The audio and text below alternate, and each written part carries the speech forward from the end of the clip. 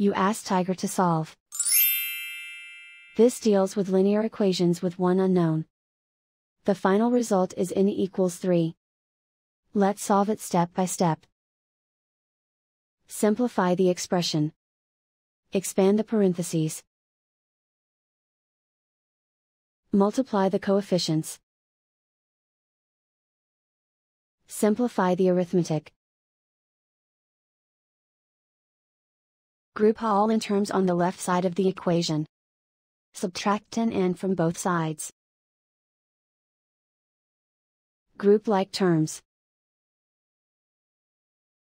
Simplify the arithmetic. Group like terms. Simplify the arithmetic.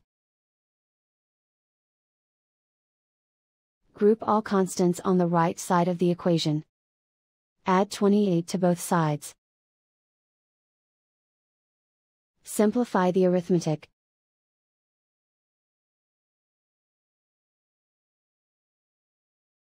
Isolate the n. Divide both sides by 10. Simplify the fraction. Find the greatest common factor of the numerator and denominator.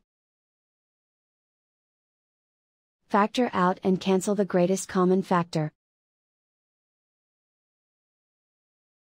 And so the final result is n equals 3.